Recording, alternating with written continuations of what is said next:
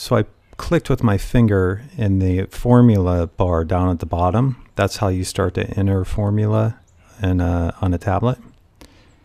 And I press equal, which tells Google Sheets, hey, I'm starting a formula. And I'm going to use the sort formula. Hard to remember, huh? And once you do the first parentheses, Google Sheets is going to come up and try to help you and say, look, next I'm looking for the range. So the range on this is going to be A2 through G7. Now, just to back up 1 second, you'll notice I chose to start this formula at the bottom of the table with nothing below it and nothing to the right of it. And you'll see soon why I did that, but I just wanted to point that out now. The second thing it wants is a sort column. So what criteria do you want to sort this by? It doesn't want A, B, C, D. It wants 1, 2, 3. So you have to count starting at the left. So let's say we want to sort this by region. That's going to be 2, not B. And then it's asking, do you want to sort it in ascending or descending? So this will be, don't do yes, no, do true, false.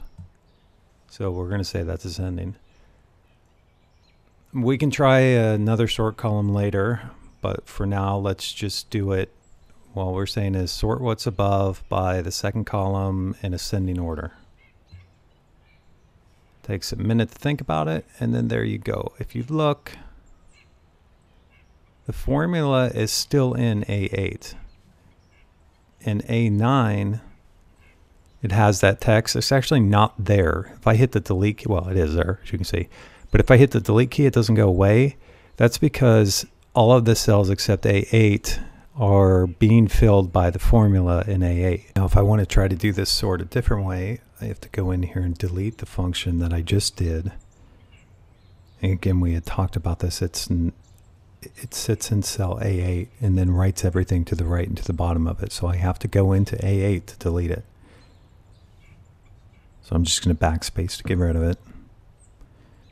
You hit enter, and the entire new range of sorted cells goes away.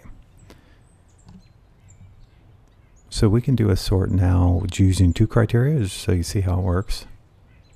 It's going to be the same formula. I'm going to start it with an equal sign. I'm going to do sort. Again, we're going to do A2 to G7.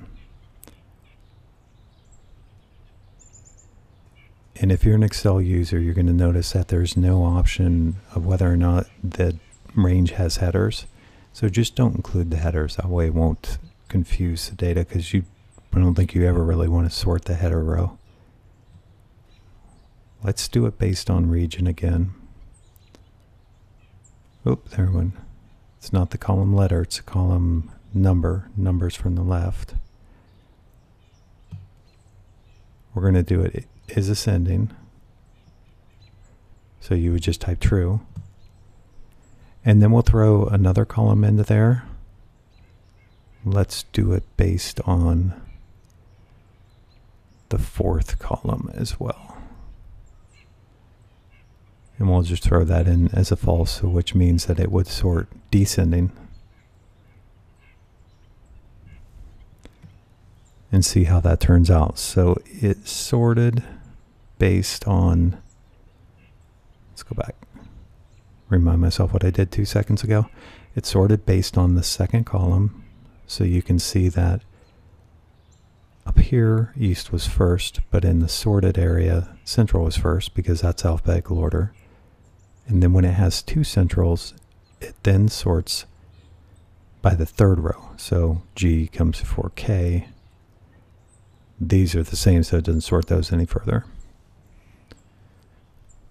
And that's basically what you can do with the sort function, because there's only a range column by which you're sorting it is ascending. You can specify additional columns, but beyond that, there's not much else to do. You can't sort by if it's highlighted or not, like you can in Excel. But anyway, I hope that was helpful. And when you try to sort something on your phone or on your tablet, this will help you know how to do it.